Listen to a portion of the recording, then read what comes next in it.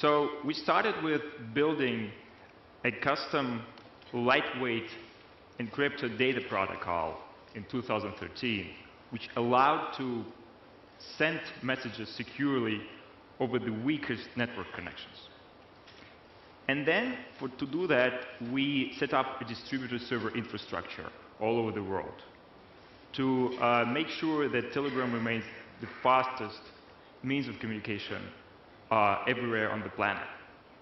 So, our secret chats that we launched also in 2013 were an instant hit because they provided end-to-end encryption and self-destruct timers, which was extremely important in the wake of Edward Snowden's revelations. But then we started to build on that. That laid the groundwork for our future development. And in 2014, Telegram started to attract broader audiences. We noticed that a lot of users loved our cross-device synchronization and built-in cloud features. And more users started to switch some of the activities from email and other messaging services to Telegram. And they started to use Telegram not only to communicate with their friends and family, but also to solve business tasks that they've been previously doing with email, for example. So we noticed that, and we added a few features, many features to facilitate that kind of use. Among them is an instant search that allows you to find any message out of millions of messages in your chat history instantly. And the other one is great laptop and tablet support, Telegram, which is also pretty unique. We launched unlimited and very fast file transfer on Telegram. We supported massively large group chats with ways to bring structure in them, like replies, mentions, and hashtags. So, most importantly, I think, is that we managed to do all of this without making the app more complicated. We managed to maintain the simplicity of Telegram, its ease of use. And even now, after we added so many unique features on the platform, it's still, we believe, the easiest and the simplest messaging app on the market.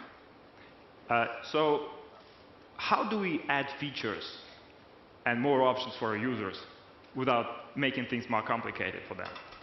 And the answer we found is that we should build a platform. We should provide open APIs to third parties to start creating specific apps, specific tools that would cater for different needs of our audience, of our users. And Telegram was always, it has been an open platform from the beginning in 2013. It's probably the only massively popular messaging app which API is 100% open and free. But in 2015, last year, we went further. We opened bot platform.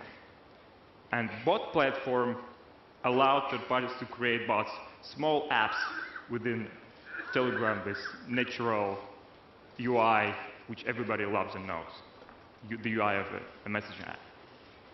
And since then, a lot of thousands of developers has been leveraged the social graph of Telegram. It, in many ways, revolutionized the way users and businesses could communicate on Telegram. Bots can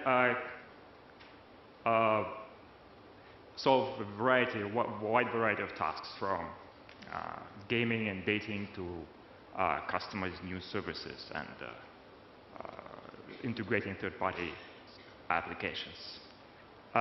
So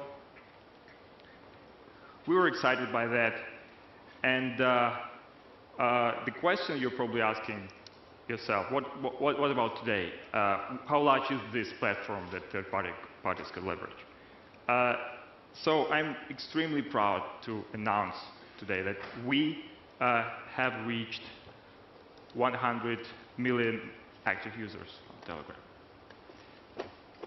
And that was significant increase from last year when we announced 62 million users in May. The